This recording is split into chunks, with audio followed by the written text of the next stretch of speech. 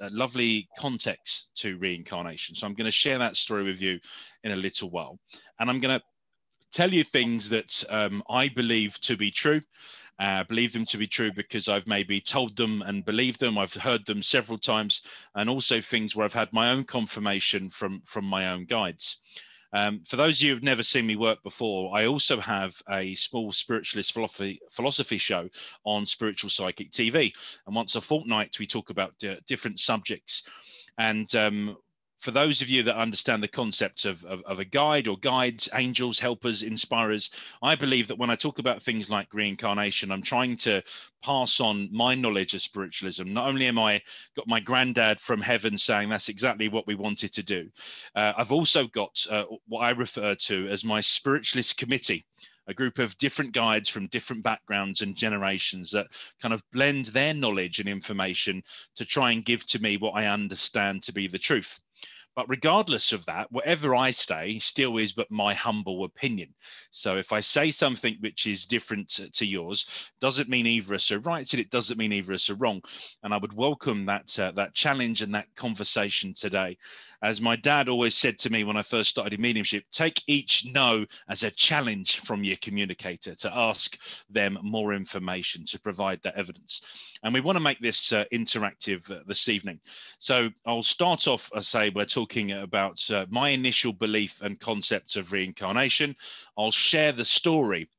And then from that, I will introduce sort of a bit of debate. And I'll be really fascinated to sort of hear your own opinions, and particularly where you believe the same sort of things of me, and other things where you have a difference of opinion. It'd be lovely to hear that. And we can then have a sort of a bit of a closure towards the end. So if everyone's happy with that, give me the thumbs up. Let me know that's all right. That all looks good. Yep, no one's switching off or leaving Zoom. So without further ado, oh, there's a virtual thumbs up there from Katie. She's really grasped the Zoom technology. Thank you, Katie. And Lawrence is using the chat and sidebar as well. So the other thing you can do is click on the little chat bubble. I'm not a strong multitasker, so when I'm talking, I find it probably difficult to keep up the chat, but I will pause from time to time and have a look at that chat window. If there are specific questions about something I've just said, then by all means, say it there and then, and I can try and answer the question at the same time. Otherwise, when we get to the end of the story, it's a good time for sort of questions and other bits and pieces. Okay, so reincarnation. Well, let's break that word up. First of all, incarnation. Well, the difference between a human being and a corpse, I believe, is personality. It's our consciousness. If you take the personality and consciousness out of a human being, and that transcends to that place I call heaven, that for me is very much my belief of a life after life. So incarnation is about that personality entering that body as the vessel. And regardless of whether or not you believe in past lives and future lives, the most important thing I think right now is this life, because you only die once. You get to live every day in that incarnation.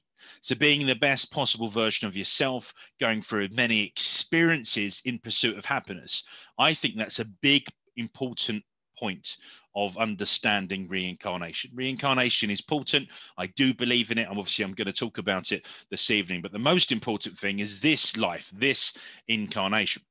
So introducing then the word reincarnation, the idea that perhaps you haven't done this before. So if you haven't done this before, what did you do before? What happens to that sort of personality or that consciousness? I'm going to share a few different bits and pieces from my friend Ralph Steadman's book as well. But there's the story in particular I want to get to. And I learnt lots about reincarnation as a youngster growing up in the church. And I also went through something called past life regression, which in a meditative state enabled me in my current body and consciousness to perhaps look back into previous lives and provide some evidence of that. So we could talk a little bit about the concept of past life regression and understanding that.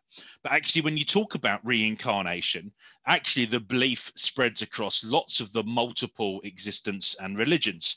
It goes back a very long time. Spiritualism as a religion, as a modern religion, is only really 200 or 300 years old, but at least 1/5 of the world's population has a belief in some sort of reincarnation. And you can go back 5,000 years and find evidence of people talking about the concept of multiple incarnations or reincarnations. Some of the major religions, Hinduism, Buddhism, and people talking about the wheel of rebirth. So lots of different sort of reflections of incarnation. And I'll save a talk for another day on what is God. But if we just look at energy very briefly, I know that everything that we're made of, everything we're sat on right now and touching right now is energy. It's made of atoms. That's as far as scientists have got. They got to a point of breaking down everything that was anything to describe atoms. And at the time, atoms were what they believed was the smallest possible thing of something. And everything's made of atoms. Atoms are energy. We know we cannot destroy energy. We can only convert it, or we can change it. And I think that's what happens in our life after life. And of course, if that energy is made up of atoms, and our personality is potentially made of that energy, that intelligent energy, we know that beneath atoms are particles of intelligent energy. So hypothetically, it is possible that those particles of energy could have been part of anything, of something, another personality, another consciousness.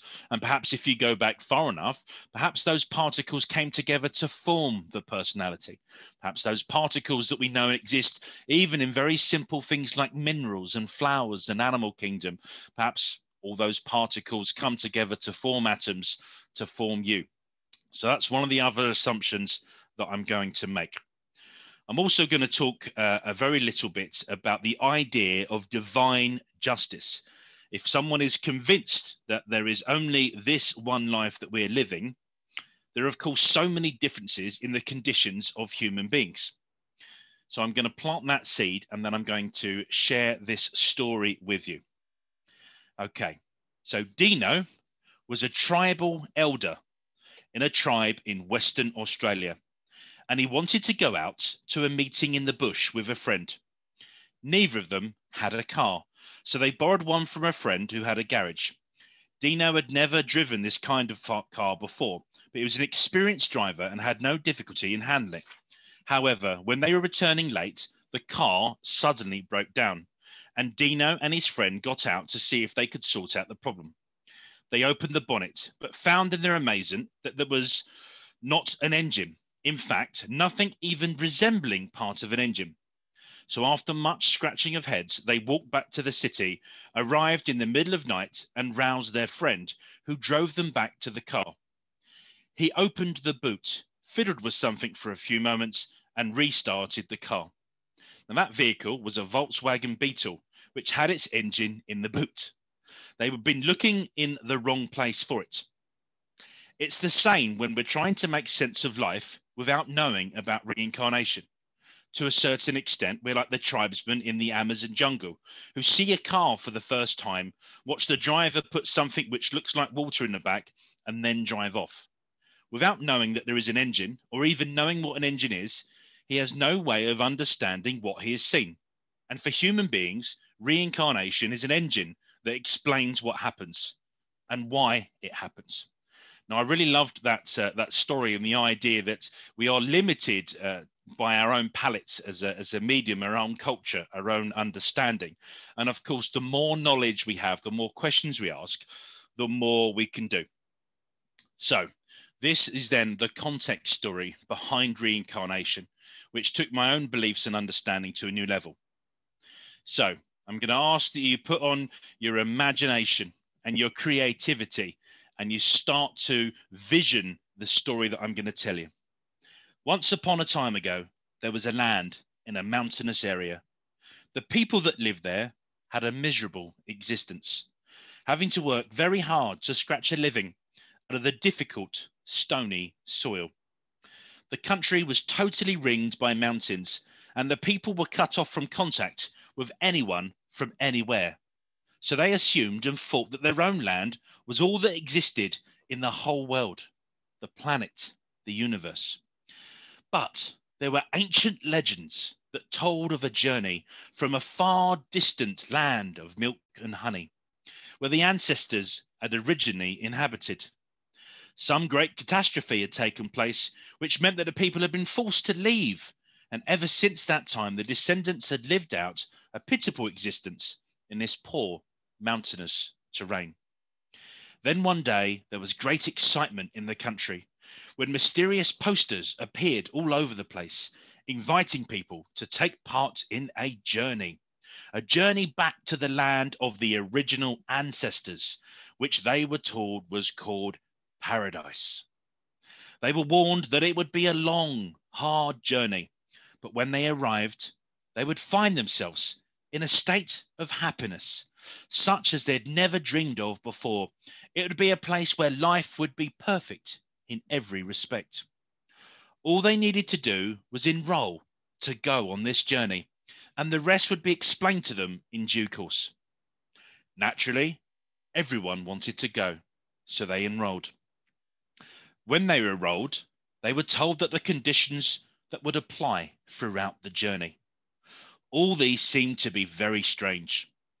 The first was that the journey would take a very, very long time, and they would be traveling for many, many months.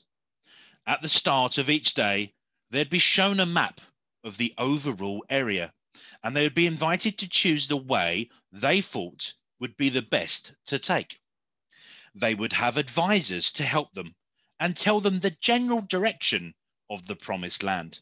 But the advisors would not have the power to tell them which was the best. They would have to make all of the decisions for themselves. Free will. However, their advisors and their inspirers would be allowed to tell them what sort of equipment and clothing they would need, according to the different routes each one of them chose. They would then be issued with whatever clothing and equipment they were told they needed. They'd be given appropriate food and drink for the day, and everything would be put in a rucksack, with which they would also be supplied. Then, when they had studied the map and decided on their route, they would be told to memorize their chosen route very well indeed, as once they started, the map would be taken away from them. The second condition was that every night they would be picked up from wherever they'd got to on the map, wherever they'd reach. They'd be taken to a hostel where they would meet their advisors once more. But the next morning, they would have to start from the same place that they had reached the previous night. So when they met their advisors at night, they would be shown the map again, and they would see what they had wanted to do versus what in fact had happened. They would then be able to discuss what progress they had been made, where they had gone wrong, where they had gone right, where they had strayed from their original planned route, which part of the day's journey had gone really well, was very fun and exciting, and also what had not been so exciting, what had been challenging. They would then have to choose their route again, remembering that they had to start from where they left off, and they would have to memorize the map one more time, as it would be taken away before they started the next day's journey. Now, everyone was still willing to make the journey, despite these strange conditions, the opportunity to experience the journey. So on the appointed morning, they all set off. Some walked very fast, with purpose, intending to make the best progress possible during their first day, while others dwindled and dawdled, reasoning that if they had a journey of several months before them, they didn't need to go very far each day. They could just experience things along the way. Most people decided to keep to the main road, which led away from their starting point. But one or two took some of the minor side roads, which they'd previously calculated would be shortcuts to where they wanted to go, and it would save them time. All went well for the main party until they came to the first major fork in the road.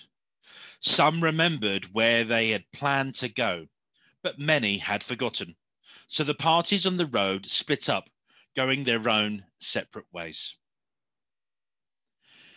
The process continued at every fork in every road until there were travellers scattered all over the map, all over the wide area. And at the end of the first day's journey, the travellers were picked up, tired and weary, but taken to their hostel for the night, to be fed and watered and to have their planned meeting with their personal advisors. Some had kept to the main road all day and achieved exactly what they had hoped, while others had really pushed themselves hard and were in fact beyond their original planned destination for the day. But whatever had happened, all were faced with the necessity of planning for the next day and the next journey. When they met their advisors, they were shown the map again, and the place that they had reached was indicated. And many realized with horror how far they had strayed from their planned route without the map. The general road led upwards and round the mountains, but many had taken side roads which led them in a downwards direction. And so now they had to decide how to get back to where they would have been if they'd just followed their first original plan. They could, of course, just retrace their steps and go back to the start. But that would mean for many accepting that the first day's journey had been totally wasted. And none of them wanted to do that. So in most cases, they chose a rougher path to get back onto the original road. Some even chose to abandon all paths together and just scale up the hill through the tangled undergrowth in order to get back on course as quickly as possible. They soon got into the daily routine of planning, traveling, and then resting each night while surveying the progress they'd been made. They always traveled in the company of others, but usually it was with people they didn't know. Sometimes, however, they met people with whom they had traveled before, and their reactions to them depended on what they remembered of the previous meeting and the previous time together on that journey. If they'd had a pleasant journey together, or if the others had helped them in some way, they of course welcomed them with pleasure. But if the others had harmed them in any way, then their reactions were hostile from the beginning. Although they could do nothing to stop these people from traveling on the same road as them, in fact, they usually found that these people, and when they met these people, they would be just as hostile in return. Occasionally, they would meet a group of several people with whom they felt totally comfortable from the start, and only realized much later in that day that they'd all traveled on a good day in the past. More mystifying were the times they met someone and took an instant dislike to the person from the start. And they couldn't find out why until the end of the day when they asked their advisor, who explained that they had had a very bad experience with that person on one stage of the journey. But it was such a long time ago, they had completely forgotten about it. The travellers had realised from the very first day that there were little stalls from time to time along the road. And these stalls all proclaimed to know the best way to get to the destination. Here, come and see me. Going to paradise, we'll show you the way. For a small fee, such stalls would even give out what they claimed were very accurate maps of the area. Trust me, sir, madam, follow this map. I'll sell you a good map. However, having brought such maps on one or two occasions in the past, and having found out that the maps were only partly correct, giving a very limited view of a portion of the overall map, our travellers realised that the best way was to rely on their own memory and follow the route they had personally chosen before the start of each day. Then one day, when they were fairly advanced on their journey, they found out a remarkable fact. Before the start of the day, they'd always been given all of the tools and equipment they would likely need during that day's journeys. These had been put into the rucksack and carried on his or hers back. But one day, when examining the rucksack more closely than they had done previously, one man found that it had built in a tiny two-way radio, which was tuned into the frequency of the hostel where they had all met their advisors every night. And he told the others in the party, from that time onwards, things become considerably easier. And when they were lost, they could always tune in and get advice from their own personal advisor. Another thing they had realized by now was they could take shortcuts from time to time without running the risks of losing themselves, which they'd previously experienced in the early stages.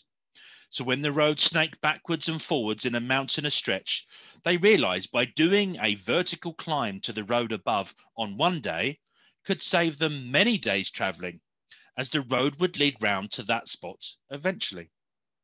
Granted, it would mean that they had an incredibly difficult time, an incredibly difficult climb, but they would have all the equipment, all of the tools, all of the training necessary to do it. And they were able to tune in to their advisor for help. So many decided to do exactly that and voluntarily accepted one difficult day's journey in order to save many other days of time. In fact, the nearer they got to their eventual goal and the more they started to feel the buzz of excitement with the knowledge brought, the more they were likely to go for the shortcuts and do far more than they'd normally planned for one day's walk. There were another strange things that they realized after a long time on the road. A long way into that journey, they started occasionally to meet people who appeared to have a great deal of knowledge about the journey, about the whole journey and the general area, as if they themselves had already made it to the finish. Such people never told anyone that they'd already made it to the finish. They never told people what they should do, but they were available to listen to their ideas and to stimulate the individual to take responsibility for their own decisions. The end of the story, of course, is that everyone eventually finished their own personal journey and found that all legends were true. And the land to which they'd come to was the paradise they'd expected. In fact, it was far better than anything they could have ever wished for. And looking back over the many months of traveling, they realized it had all been worthwhile. Now, thank you for giving me your patience, friends, as I shared that story. It's a story I know well, but I love reading direct from the book, and I feel my mentor, Ralph, very close to me when we do so. For me, then, that story says lots, and I'm interested to know your feelings. But I imagine that on that journey, each day is in itself perhaps a representation of an incarnation. That hostel being the place I call heaven, heaven being a place of pure energy, of pure thought, of pure love. And in fact, why would you leave such a wonderful place? Perhaps it's in pursuit of happiness and paradise and the things that you can only experience in a 3D body and vessel. But the knowledge of those previous journeys, those previous days, those previous lives, it's not as important. Deep down at the beneath of the consciousness and personality, there is perhaps knowledge of the big picture. But the important thing that the travelers started to learn was, again, the importance of that day's journey and the knowledge that they were properly trained, equipped, and guided for that day ahead. I think to a certain extent, it talks about soul groups, groups of people that perhaps we have incarnated with before. The idea being that your mother, your dad, your sister in this life could have been opposites. Perhaps you were the parent to your mum, or you were the brother to your sister, your second cousin twice removed. Perhaps the person you're in love with, my wife Claire, my best friend of 20 years, perhaps she was the man and I was the woman. For the body is all about the gender. I think the soul itself is genderless. Perhaps that personal advisor is our guide. And I believe that everyone has a principal guide, and many of us have far more. For those involved in mediumship or giving an address or healing, no doubt you have specific guides for those purpose. And perhaps it's the ability to remember there is an advisor and the fact that we have free will. Recognizing the finish line is perhaps milestones along the way. Recognizing that where we're meant to finish on each life, on each day of that journey, is perhaps controlled with an element of destiny. But the way we get to our destiny, the paths we take, is all down to our free will. And the life we choose may not be the life we live, but often it will go in the way it's exactly meant to be. And it's difficult for us to understand that. and to understand that concept of choosing a life which is difficult. But it may only be with the benefit of multiple days on the road that we chose to experience what we did. And perhaps the day that we saw someone fall and trip down the hill, we said, I'd like to understand exactly what they went through. So tomorrow, I'm going to see what it feels like to fall. Perhaps if they laughed and found it amusing, they want to feel and experience the next day what it's like for someone to laugh at them. The more we think about the lives, the harder it becomes to understand every single decision.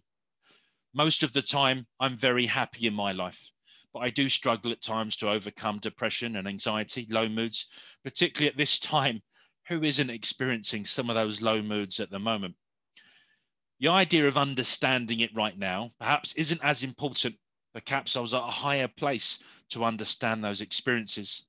And when I think about some of the most difficult things in my life, and when I think about other people's lives and the different things they experience, as the human being Ashley Robinson, I find it very hard to believe that anyone would choose certain things. There's so many horrific things in the world, so many to talk about. Something like child cancer. Why would you choose to experience that? I don't know. And I don't believe I'm meant to know right now. And perhaps you were never meant to experience it in that life, but the experience in itself was something you're grateful for. I also think that those familiar groups, once you have a good journey and a good day on the road, why wouldn't you choose to do the next day and the next journey with those people? And perhaps some of those old wise minds along the way, perhaps they enjoyed the experience so much, that was why they started popping up to provide a bit of help. And those people at the stalls, perhaps they're representations of religion, philosophy, of culture, people that believe they've absolutely got it right and they've done a map and all they want to do is help you reach paradise. But of course, like you, they only have the memories that they were left with. So in a nutshell, I believe in the concept of reincarnation. I believe that the important thing now is about the journey we're on, experiencing, hopefully, love, unconditional love, people that love us and people that we love in pursuit of happiness, doing things with those people we love, doing things that we love. That, I believe, is very important. And at a higher sort of self level, everything that I've found difficult, once I get through that, I try and look back. I try and, if people have particularly upset me or wronged me, I try and find the courage to forgive them. And after that, I know that the next process is getting to the point of thanking them for that experience. And I haven't quite mastered that one all of the time, but I know that it would certainly help me with not holding a grudge. Recognizing the fact that perhaps when I was planning the next day's journey, it was a trusted friend I asked to help me go through that experience in the first place. Perhaps there's, want of a better words, a soul contract between the two of us to experience those things. And sometimes there'll be the highs of unconditional love, of meeting your soulmate. Sometimes it'll be the lows. So friends, that's my knowledge and understanding of reincarnation. I'll see if there's any questions in the chat room, but I'm very much encourage you now to either ask me some questions about my belief or to add some additional context, or whether or not you want to share any of your own memories. So I can't see anything, Lawrence, in the chat room. There's nothing at the moment, as always. The first one is always the hardest one to ask. It's a bit like opening the floodgates. Once somebody's gone first, then everybody follows. Brilliant story, Ashley. I absolutely love that. The way that was put out, that was really encapsulated so much. We tend to sort of like pick on an aspect of reincarnation and not look at the overall picture of it. So that's why I really love that story, because that brought everything into it. You know, we get very hung up sometimes on past lives. I mean, in my opinion, is I'm having enough trouble with this life. I'm not worried about the other ones, you know. So if anybody has got any comments, please, you can just raise your hands, or in either in the participants bar or on screen. I am monitoring. Yeah, and yeah, I do encourage your friends to. I mean, challenge me if you if you think that I've said something which you don't agree with, and if you're interested in the concept of karma, I could always plant a couple of seeds on that. But Paula asks, is the book available to buy? Yes, yes, it is. So it's called A Practical Spiritual Primer. It's one of a series of books written by Ralph A. Steadman. I say, sadly for me, the physical incarnation of Ralph is no longer with us. He's in heaven, but his books are still available to buy. You can actually get them in in secondhand shops, but I've seen a few for sale on eBay and Amazon and other bits and pieces. It's also carried by a lot of churches. So Ralph was based in the sort of southwest, and lots of spiritualist churches still carry his books. And we'll hopefully be able to open the doors again soon for some of these spiritual bookshops. But we've got a couple in Wimbledon too. This is my favourite one of his books. I think it was Julie that reminded me. He often said he wrote them in the wrong order, but he's written some lovely things. Okay, we do have another question here from Sarah's iPhone. Do you believe we can access our previous lives via regression? Yes, yes, I do. It goes back to that concept, thinking about the story as each day's journey being a separate life. Then I believe that what makes up our consciousness and our personality now, to a certain extent, deep within our inner self, is that knowledge of the previous day's journey or the previous lives. I think it's one of the conditions of living the life you live now, is that you're not meant to have sort of general access to it. But I also believe it's not forbidden, and either through evolving yourself spiritually, through attuning in your own sort of spiritual work and meditation, you can get there. Now I've undertaken past life regression, sometimes through meditation, sometimes through more of a hypnosis state. And a bit like mediumship, unless you're going absolutely mad and you're hearing voices, then you do start to get sort of evidence that you can go and research and check in on. Now, there's some lovely meditations you can find online if you Google them, where you can kind of take yourself through various steps. Lots of them involve bits of journey backwards, down winding staircases and sort of going backwards. And you can control this in a very sort of conscious state, where you start to ask yourself about yourself. And really, a bit like mediumship in the early days of training, challenge that knowledge. What was my name, where was I born, try and get sort of specific information and sort of details from it. So yeah, good question. I do believe it's possible. I also believe that for some of us, we might be incarnating for the first time. So you might not be able to go too far back.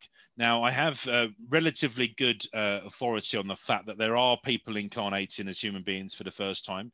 Equally, there are people that have now done tens of thousands of lives. So while I do believe that reincarnation is possible, I don't think it's an absolute. I don't think you have to reincarnate. I think you can live one life and retire quite happily with your cottage by the sea, if that's what you want heaven to be. Equally, I think you can go back multiple times and do it again over a huge period of time. Lovely. Joe Butler's asking, do you believe that our journeys are planned to such specific details, such as you mentioned child cancer, or that you choose an experience and our physical bodies manifest them? Okay. So I believe in destiny. And I believe that certain things are within our destiny. So I'm just looking around and trying to make a judgment call on age. If I talk about Blockbuster Video, does everyone know what I'm talking about? There's not too many youngsters amongst us that witness that. But yeah, so imagine then that you're in heaven and you've got the equivalent of Blockbuster Video. And as an incarnation, as a consciousness, you can walk into Blockbuster and you think, right, what do I fancy next? Now, just assume that there was only a handful of options and you decide on your incarnation, right, I can be a man or a woman, or it's 2021 now, I could perhaps be born a man that wants to be a woman, or a woman that wants to be identifying as a man. There's lots of perhaps options, but let's assume you can choose man or woman. And then you decide perhaps if you're going to be born in a hot part of the world or a cold part of the world. Are you going to be born to a family with money or without money? Are you going to be born into a family where the pregnancy is very healthy, a very strong womb and strong sort of physical health? Are you going to choose more of a weaker health? Are you going to be born to a family that have been wanting you as a baby to come a long time? Or are you going to come into a family by a bit of surprise? Now, we've only mentioned just a couple of the properties, but imagine you could walk through Blockbuster choosing every aspect of it. That's why there would be so many ways of doing this so many times, and why none of us are absolutely identical. We've all still got that sort of uniqueness.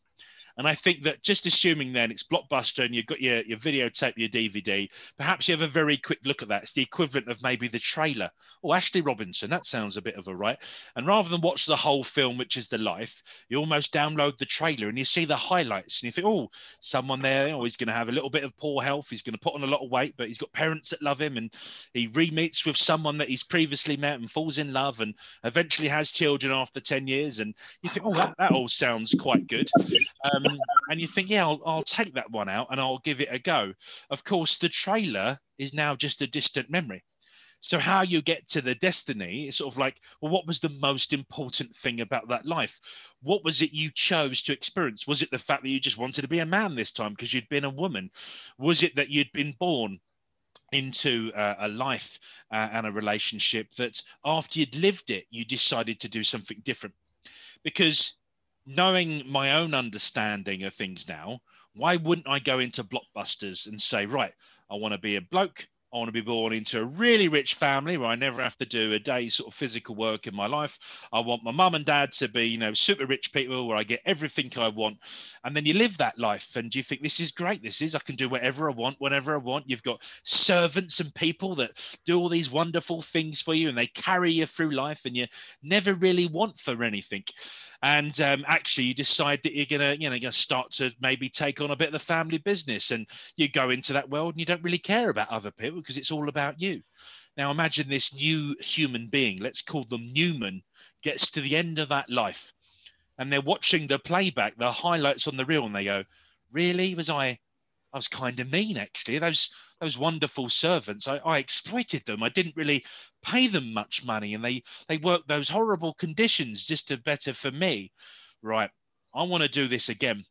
I want to go back, and this time I want to be the servant in that family. I want to see what it was like to be on the other end of me." So perhaps it works like that. Or perhaps you live the life of the rich man in the beautiful home and the family. You think, I've experienced everything I needed to do in a third dimensional world.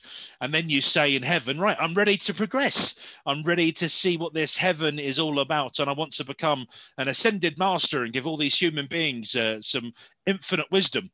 And perhaps someone taps you on the shoulder and says, you haven't experienced enough yet to help everybody. Now, that for me was the glossy sort of version of that. And I haven't specifically answered the question because why would you choose to either be a child with cancer or the parent of a child in cancer or a doctor that helps a child through that cancer? I can't understand that because I don't have the physical mentality to understand why you would. To quote sort of Stephen Fry, that talks about the fact he doesn't really believe in God, but if there was one, he would say, "Oh, God, child cancer. What's that all about?" And of course, I don't necessarily see God as a single person. For me, God is more of a collective energy of the divine presence that is heaven. But child cancer, it's horrific, isn't it? Why? Why would we understand that? Is it a condition of Earth? Is it because of radiation and the way that we look after this planet and therefore not part of destiny, but something that is just experienced? And at the end of all those experiences, you go back and you try and see what you learnt from it, the empathy, the sympathy, the physical pain and how to confront it. Perhaps they were important things. And, when I asked Ralph, who I used to think as a real guru and oracle, this sort of stuff, it said to me, well, let's assume that you was the child that had the cancer and died. Perhaps that experience of being cared for by wonderful parents and cared for by the nursing, perhaps that would inspire you and to come back to Earth and be a nurse or be a doctor or to be the scientist that's going to be part of a team that's going to make another investment into conquering this, criminality behind cancer. Perhaps that experience is going to inspire you to choose that life and go down as that doctor. So perhaps there's some of the symptoms of Earth which aren't part of true destiny, but really a consequence of a symptom of living the lives the way we do. And therefore, the destiny element is what you come back for. And perhaps you weren't able to experience everything. And the reason I say that is because of free will. So if our destiny was to live a long, healthy life to the ripe age of 95, and you come back with that knowledge and you decide to take up a hobby which includes jumping in front of trains, you're perhaps not going to live till you're 95. And it's free will that controls your decisions to jump in front of a train. And actually, you might think, do you know what? If one of those trains hits me, I'll just come back and do it again. So perhaps there are lots of reasons why we're not meant to know all of this. But I think destiny is just a part of it. How we get there, the decisions and free will in the middle, that's what influences. So yeah, hopefully that answers that question. You're on mute, Lawrence. Sorry. That's going to be the tagline of this generation, isn't it? You're on mute. Carl's asking, what is it that incarnates? Interesting. So I believe, as I spoke about the human being and the corpse, after you have finished with your human body, which I call the vessel, the machine, the car, whatever you want to call it, I believe it's the personality of the person. Some people call that the soul or the spirit. I like the word personality. It sums up all of those ingredients we kind of chose. So the personality is what survives and lives a life after life. That's our knowledge of life after death. As a spiritualist medium, I believe it's that personality that communicates with me and my guides to give evidence of their life after life.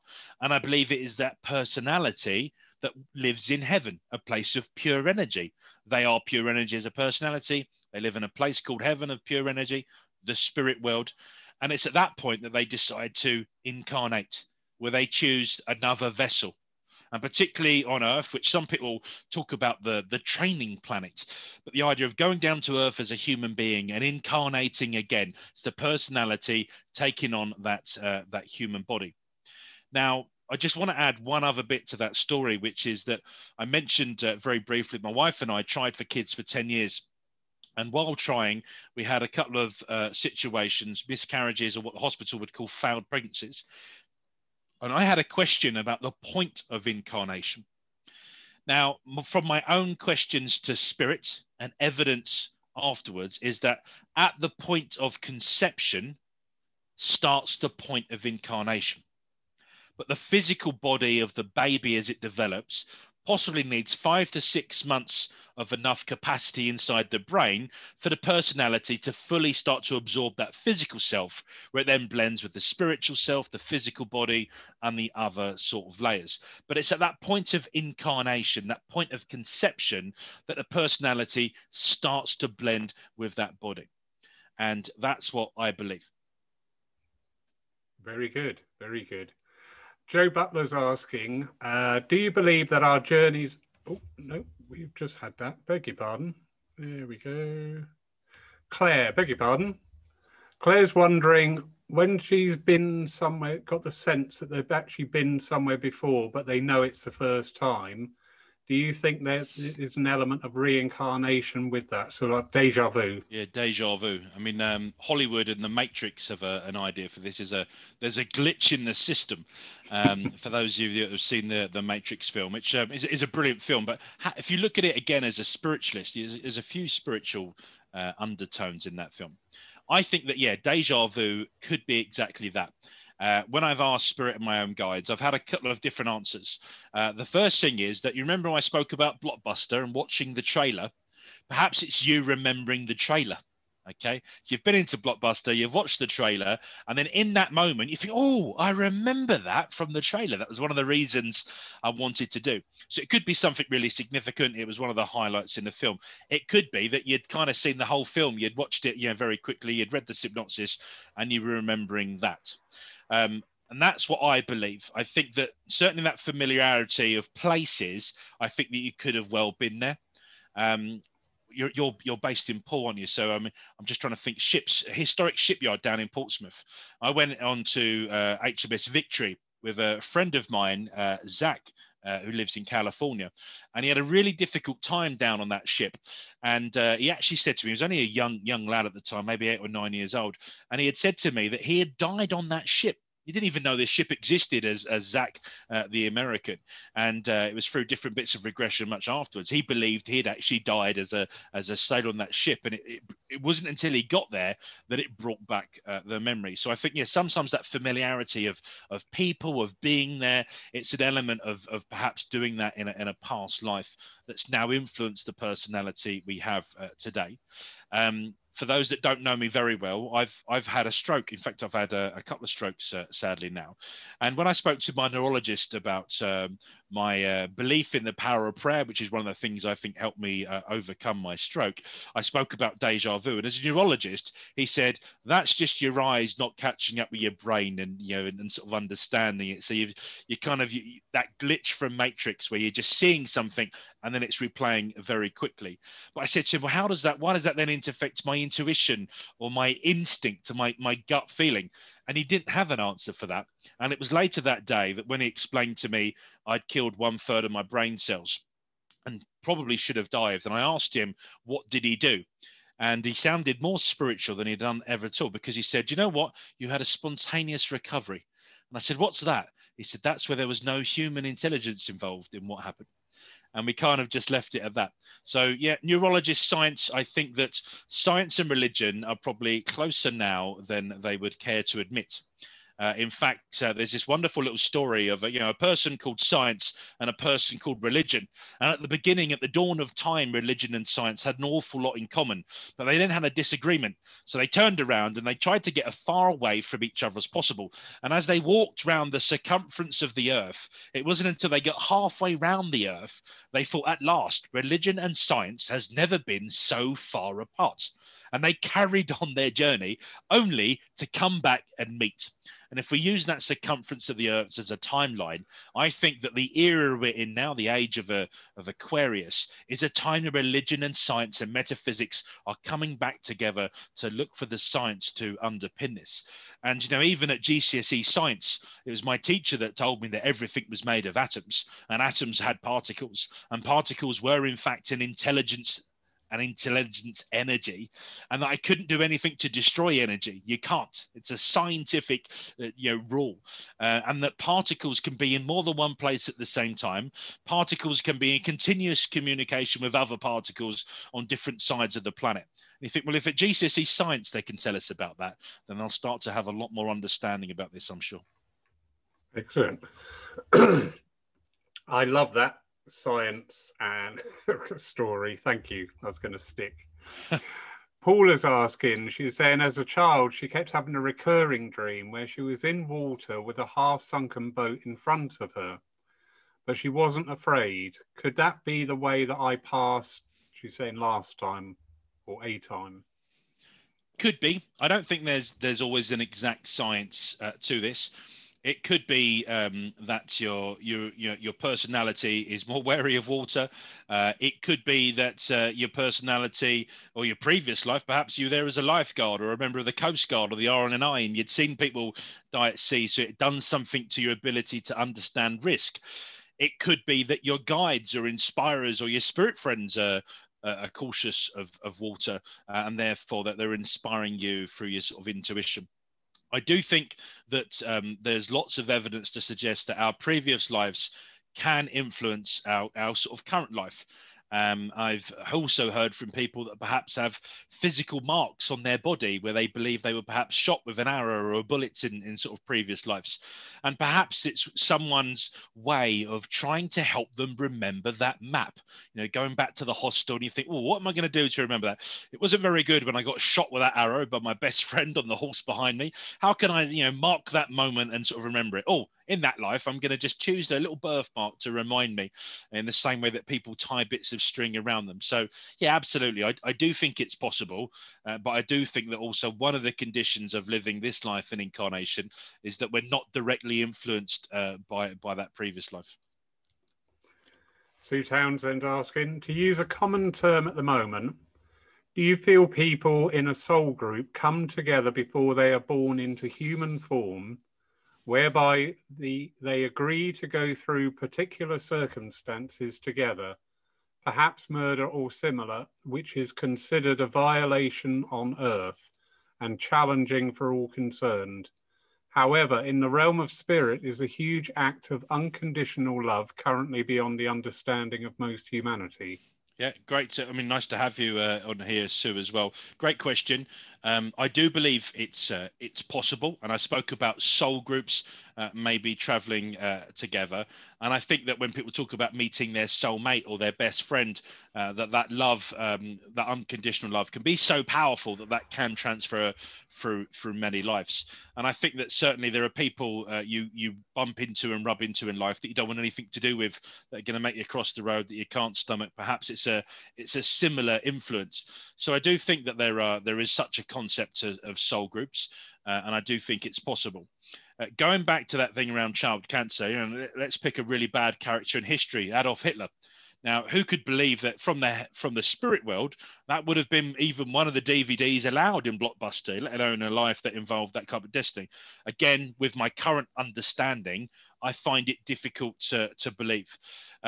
Perhaps some might say, and there's been some beautiful spiritual teachings about the Second World War. I think Zodiac and the Greater World, Lawrence, you'll have to correct me if I'm wrong. My dad would always know these things, but spoke about the fact that World War II almost needed to happen in a way because World War I wasn't resolved properly in terms of defeating not just Hitler, but the evil that was behind the sort of the Nazi sort of empire and the Nazi party.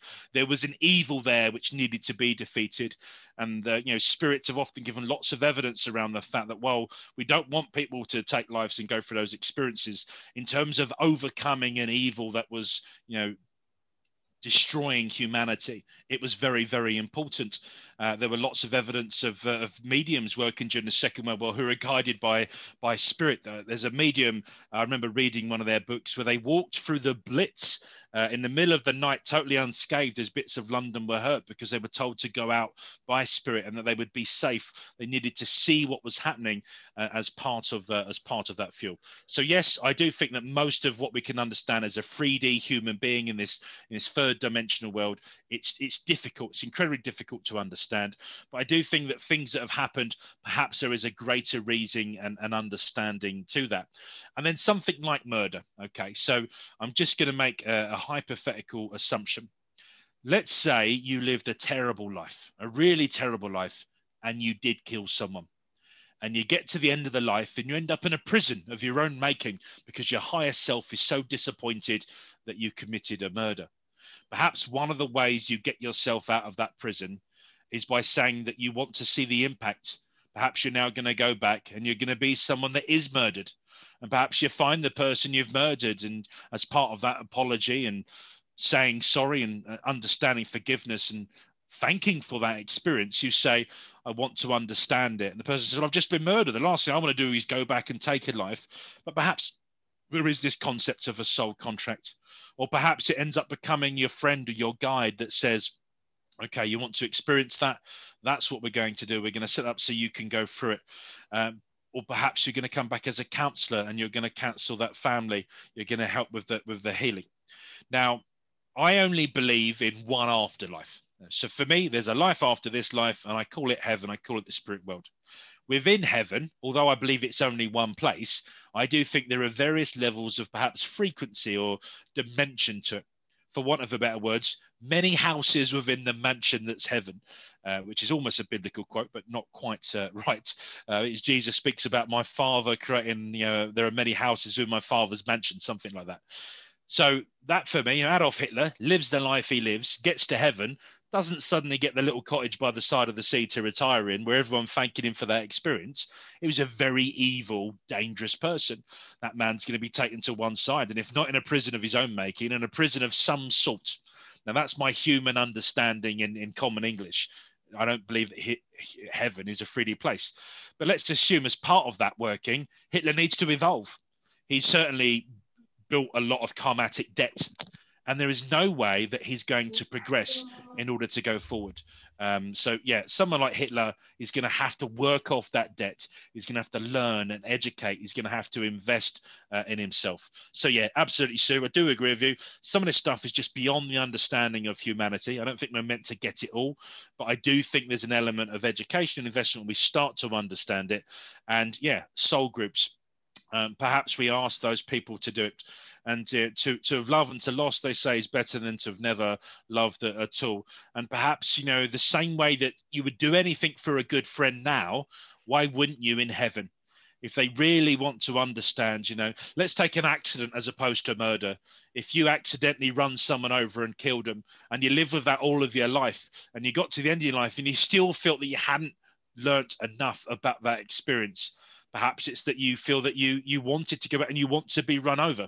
Now, I can't imagine, because I just don't have that understanding, that someone say, oh yeah, look, there's a life there and they need to run someone over as part of their experience. I don't think it works like that.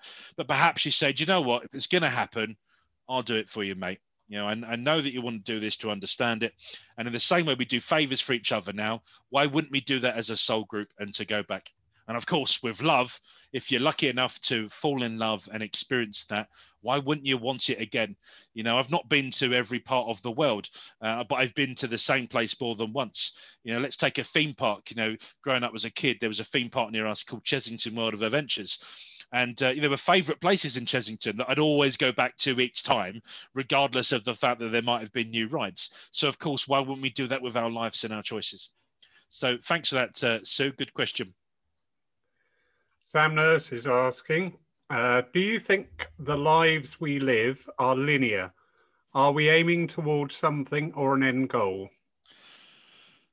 Yes and no. Right. So yes, in the sense of science and karmatic debt, they were working towards something, a greater presence, a higher level of frequency.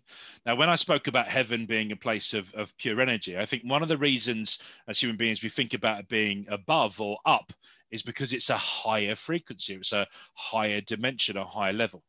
I think to a certain extent, the idea of evolving within that place I call heaven, becoming, you know, an ascended master of some sort that can come back and educate people, perhaps live a really, you know, big in sort of impactful life. There is an element of progressing within that. So yes, there's an opportunity to do it. But just like the story, perhaps you're not going to do it in that order. Perhaps you end up going backwards and falling down the sideway, and you have moments where you go sideways and backwards. It isn't always an onwards, upwards sort of projection. Perhaps you start your life off, you know, in that poor family with a fragile pregnancy, with a parent that dies, you know, early in your life, where you have to work 5 jobs just to make ends meet. Otherwise, the new human starts in the very posh life. So perhaps they pass, you know, like ships at night, and they change those lives. So yes, linear, but I don't think it's an exact rule. I think that people can almost choose and sometimes have little control in it. Lovely. Julie's asking, do you think we could be living multiple lives at the same time? Old Julie always asks me difficult questions on these things. Yes, is the answer. I think it's possible. Now, my metaphysics and knowledge of science just isn't enough to really understand it, but it goes back to that principle of particles. So science tells us that beneath the atoms is the particles, lots of particles flying around. Is it a proton, a neutron, something like that? I wish I'd paid more attention at school now. I wish someone like Ralph Steadman actually teach me at school. It would have helped a lot. But we know those particles are in constant communication with each other and other particles. We know that the same particle can exist in one atom and another atom at exactly the same time. So yes, it's possible. Now, my knowledge in this life is of Earth. As a human being, the universe is constantly expanding.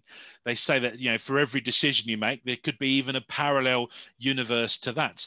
Now, there's an awful lot of fantasy and sci-fi from Hollywood that goes into then start to, you're talking about that side of world. It'd need an entire another show, you know, my ancient aliens theory and all sorts of stuff would need to come into that. But yes, I think it is possible.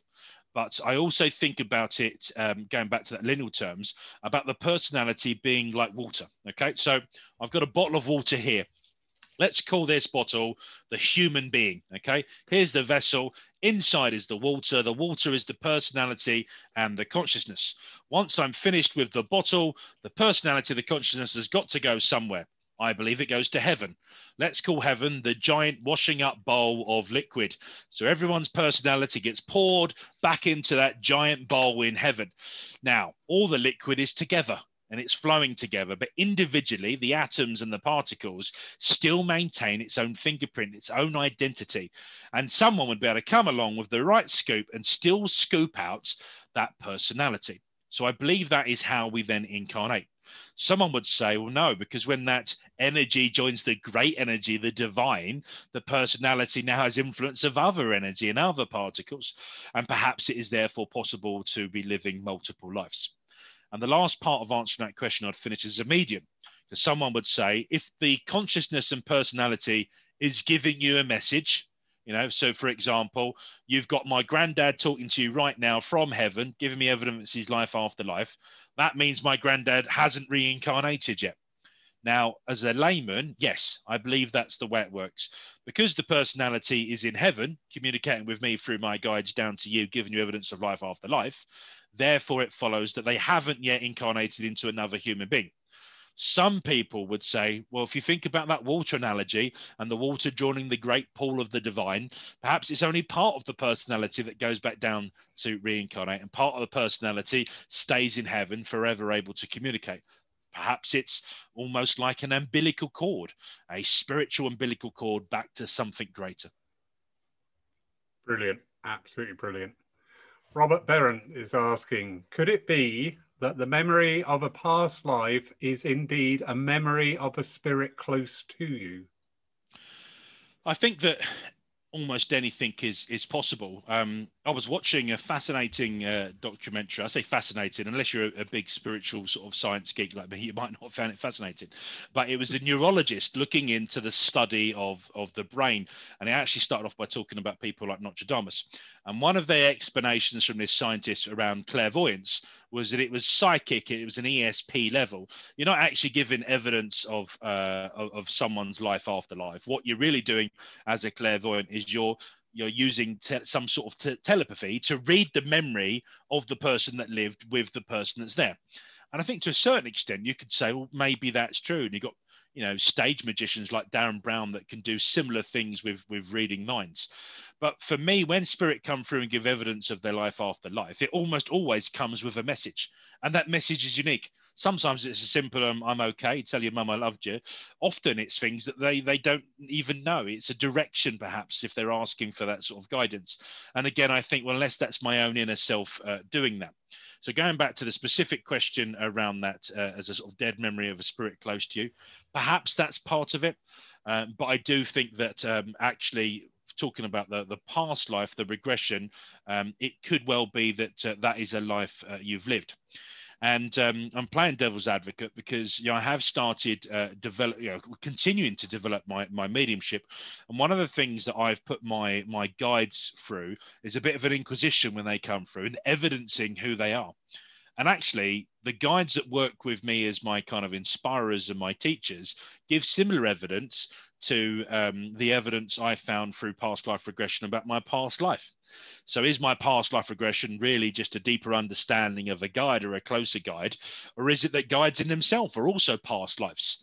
And actually, if you think about heaven as that place of pure energy, then it's their personality.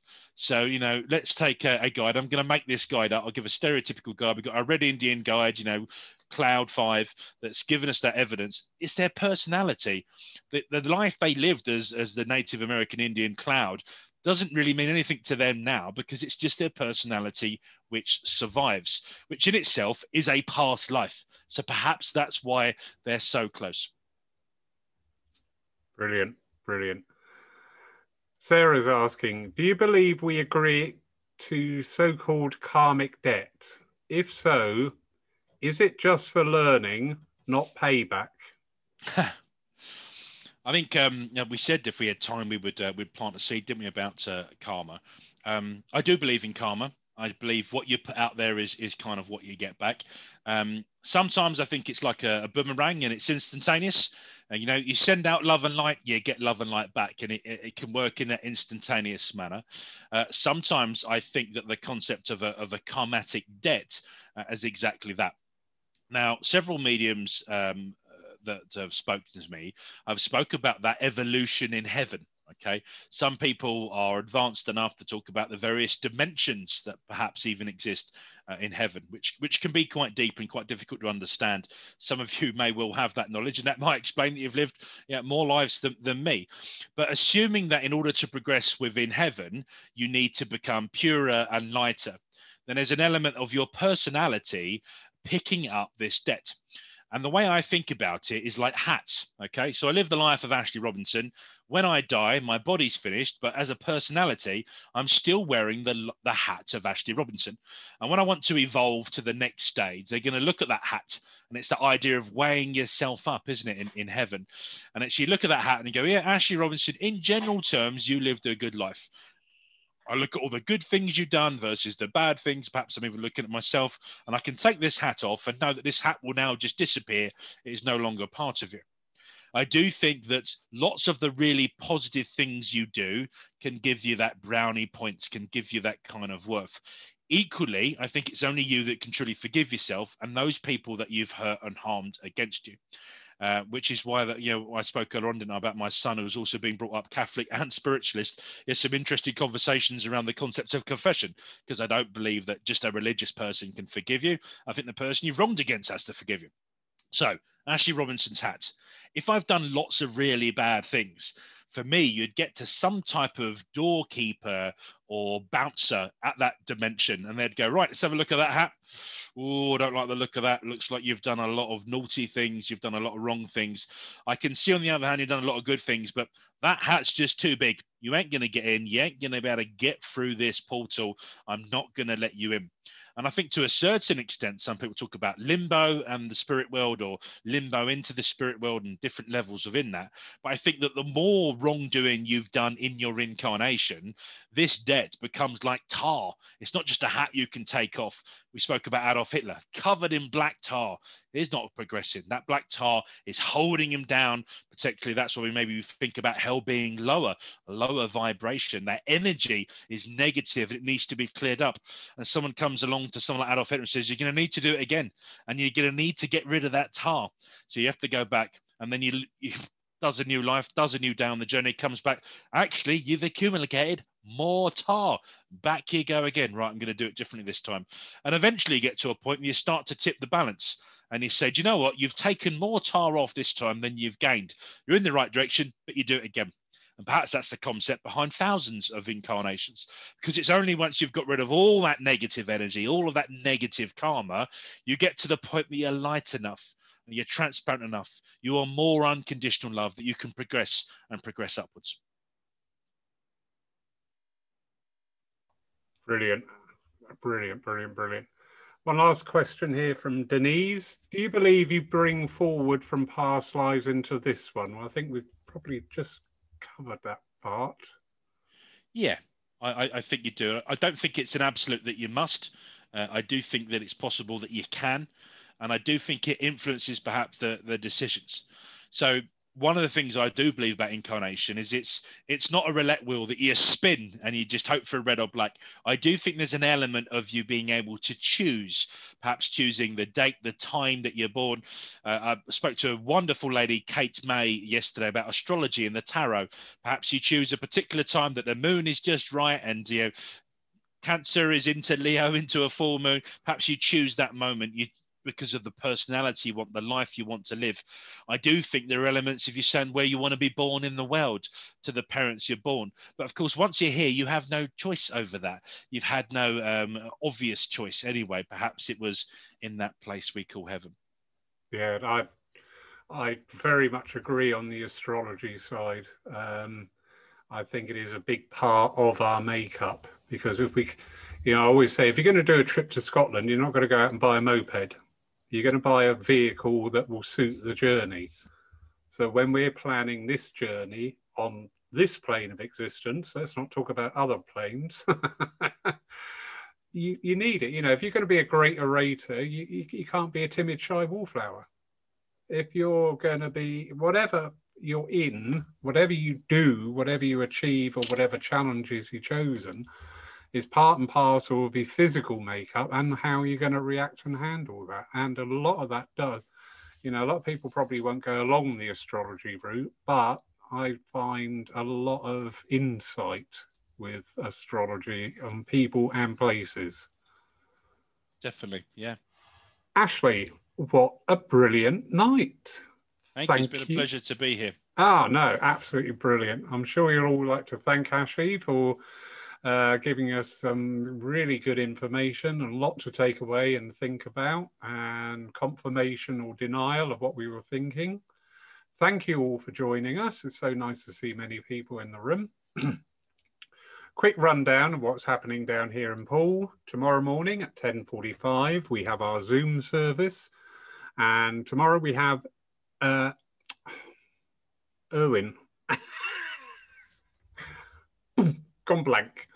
Bear with me, everybody. Oh, God, never act with animals or Lawrence. There we go.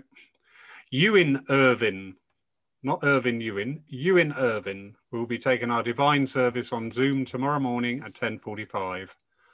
3 p.m. in the afternoon, we have a live service here within the church. People who are local to the area, more than welcome to attend. It is allowed, and that will be taken by Tony Goswell. We have meditations Monday night, 7 p.m, Saturday morning at 9 a.m.